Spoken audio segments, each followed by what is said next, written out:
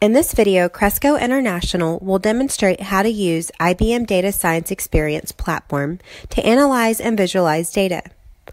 The notebook will show you how to use PixieDust with Spark and notebooks to analyze open data around traffic accidents in San Francisco and build charts and maps to discover insights.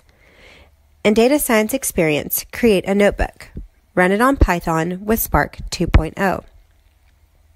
First, we install a library named PixieDust. Then we will load CSV data from a URL into PySpark data frame in the notebook. After successfully importing PixieDust and loading the sample data, we will use the Display API to quickly browse through and visualize the data to see if we can obtain any immediate insights.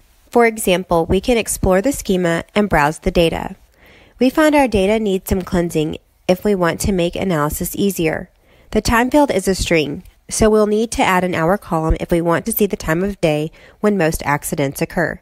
The day of week values are rendered in alphabetical order by default instead of chronological order, so we should rename them to make it easier to see how the number of accidents changes over the course of the week.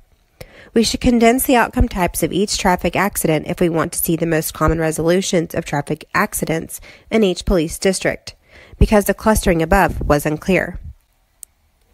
Now we are ready for more data exploration. We will make a bar chart and make a hypothesis that do accidents in one police district result in more arrests than other police districts. We learned from the bar chart that the accidents in the Mission Police District are much more likely to result in arrest than all other districts. Next, we want to further explore where in Terraval do most accidents happen. We used PixieDust to make a line chart over hour.